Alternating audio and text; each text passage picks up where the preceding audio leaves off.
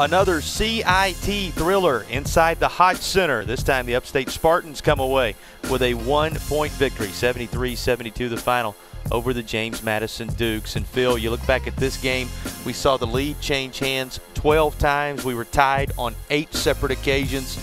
Those numbers are an indication of a back and forth affair that kept the fans in the Hodge Center on the edge of their seats right up to the buzzer. A lot of threes as well, just a perimeter onslaught from beyond the arc. James Madison able to throw in 14 threes, but just 1 point short. Looked like for a moment the Dukes had this one with a healthy lead late in the game, but give Upstate credit. Just a furious comeback and a big defensive stop late to win the game. Let's take a look back at the highlights from this contest. You're going to see a whole lot of Ty Green. We'll give you his numbers in just a moment. The ASUN Player of the Year came to life, especially when necessary down the stretch in the second half, and our highlights package begins with him. Well, and Fred Miller as well, 18 points and some big shots beyond the arc, but it was Green pouring in 26 tonight, the Atlantic Sun Player of the Year, including 6 threes, and they needed every last one of them as the Dukes, as we've said, put up a valiant effort on the road as James Madison season's end. We mentioned 2 of the seniors in Green and Miller, who you're seeing a great deal of. It was Mario Blessing's defensive play at the end that really helped the Spartans stand strong, and that defensive stop giving them the 1-point victory. It was a hard-fought battle inside. You called it, Phil, a lot of the shots out on the perimeter, and that really made the difference in this basketball game for Upstate, the way they were able to hit some shots outside late in the contest and then stand strong on the defensive side of the basketball. Let's look at the numbers from this one.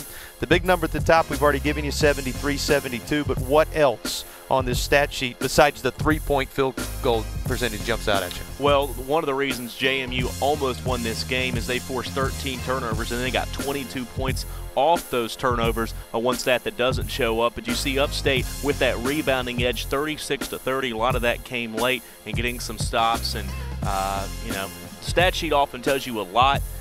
You see the 3-point shooting, and JMU shoots 52%, but and the terrible cliche, the only stat that matters, Upstate with 1 more than JMU tonight. Well, we said it, we knew one of these 2 teams are going to have their season come to a close, a tragedy for either. But Upstate does survive and move forward. We talked about Ty Green's performance in making that a reality. He led the way for the Spartans with 26, and Jackson Kent. What can you say about how hot he was out of the gate and the difference he made throughout? He led the Dukes with 19, but Green leads all scorers with 26. You see the rest of his numbers as well. Yeah, Kent, a lot of his points coming in the first half, but did hit some big shots late. And then, of course, Green with the 26 points and the 4 assists. It was not a sloppy basketball game by any stretch. Not that we really maybe expected that, but not really any sloppy stretches for either team. Some good defense, a lot of zone, a lot of threes, and a heck of a finish here at Spartanburg. Eddie Payne and a couple of his seniors visited with the media after this one. Here are their thoughts. So all in all, it's a terrific win, really a win of perseverance. The adjustment we had to make was the shot clock was 30 seconds. And, you know, it doesn't seem like a lot, but it is a little bit different. You know, you've just started and you look up and you're like, okay, there's 10 seconds. We got to go do something. And, you know, I just tried to find a little room and, you know, throw it up there like I always do. A couple of them fell late for us. So it was a big win for us. When they made the runs, we stayed poised. You know, coaches, they called some timeouts in some good situations, got us in the right, you know, sets and plays, and we responded by making plays. And we, like I said, we stayed poised down the stretch. You know, you can't panic in those situations. And, you know, at the end of the day, we made just 1 more play than they did. Yeah, he just got open after he dove to the basket, and I just saw him, so it was a little quick hitter. Yeah, I mean, they were kind of in the scramble. They were chasing us a little bit, and they got lost on the weak side. That was a good vision. Fred has good vision about things like that, and that was a big play, obviously. I believe Ty started the energy. He said he talked to everybody in the huddle. He was like, me, Ty, and Mario, we don't want this to be our last game. So we just kind of, everybody put all their energy into for the last 4 minutes, and it's just what we worked for all throughout the practices and every day. So we didn't want to lose, so we had to put a lot of energy into it. Oh, I think it's been very significant for us. I mean, we've only been eligible to play in postseason for 4 years. All right, so 3 of those years we've gone to postseason. So that's a significant thing. I mean, you know, it gives the mid-major programs a chance to extend their season, and you do it against good teams. You know, like I said, these guys tied for first in the Colonial, so they're a good quality team.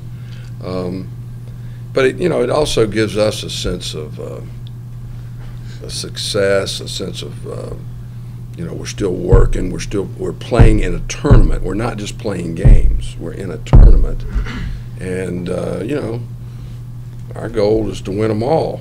You know, no, we got to play better and all that kind of stuff, but I mean, that's what we're playing for. So, you know, that's a little bit different, I think. As players, they would probably agree with that. I think it's different when you're playing in a tournament, and I think that experience that these players have helps them.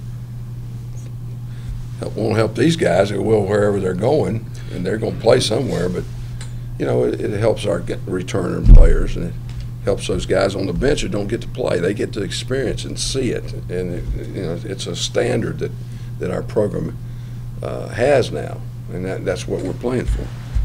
I mean, a lot of the talk I've seen is about the CBI, you know, tournament. I think the CIT has done a much better job in the last couple of years than the CBI has. But anyway, to us, you know, obviously your goal as a mid-major is to make the NCAA tournament, but you can have a great year and, you know, not go to the tournament, and like this is, you know, this is your reward for a great year. You know, generally these are all top 3 teams in their league. And, you know, it's good basketball. There's really good players. I mean, you're playing upper level competition, and a lot of these teams were either right there going to the NCAA tournament like we were, but you know, this is a reward for us to be able to play in front of our fans, which is a huge deal to all of us, you know, just to give the fans the reward as well for coming and supporting. So the CIT, it's a big deal, and I think they have a really good field this year, and we're happy to advance. When the fans do get loud and get going and get behind you, it gives you energy. I mean, you can feel it. You know, when your legs are a little gassed, I mean, you literally feel it. You're like, okay, you know, we got some people behind us. Let's do this. And you know, it's a small thing, but when they get going, you know, it really does make a difference. And I think most people would say that's why having a home game, especially in the postseason, is huge. So the Spartans, who drop a thriller in the CIT on this floor a year ago, respond with a clutch finish defensively. They win, they survive, they advance, and now we look at some of the scores from around the CIT to give you a sense of who else has survived the first round of this tournament. And we remind you, as you look at these scores, the CIT uses an old NIT type format in which they reseed geographically after the finish of each round. So once all the first round games are done on Thursday, the teams that remain will be paired up based upon geography. Here's what's happened elsewhere around the country tonight. As you can see, Eastern Kentucky surviving, Eastern Illinois advancing, Lafayette leading the way, the Raging Cajuns with some control late in the second half, and Bowling Green winning a thriller over St. Francis of Pennsylvania. And these are not the only games of this tournament. Of course, Florida Gulf Coast, an ASUN team, still is yet to play in this tournament. But you see the 4 other games, 3 of them going final, still awaiting to see who Upstate will play later on this week or weekend. And you'll want to keep an eye on UpstateSpartans.com as well as the CIT tournament website to find out what those second-round pairings will be. Again, first-round games will be going on through Thursday, and we expect either Friday or Saturday the Spartans will play again as their season continues. How do you put a wrap on this one? What are your final thoughts? Well, you know, a lot of times you come into a first-round CIT game, you don't really know what to expect. You don't know how the teams are going to come out, and both teams came out and played.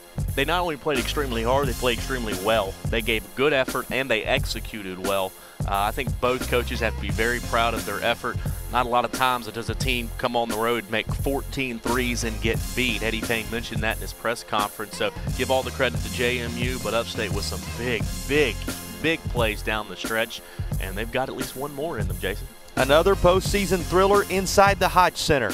Upstate comes away victorious. A 1-point win for the Spartans. The season rolls on. We'll look forward to visiting with you again in the second round of the CIT. Once again, our final on this night in Spartanburg. 73-72, Upstate over James Madison.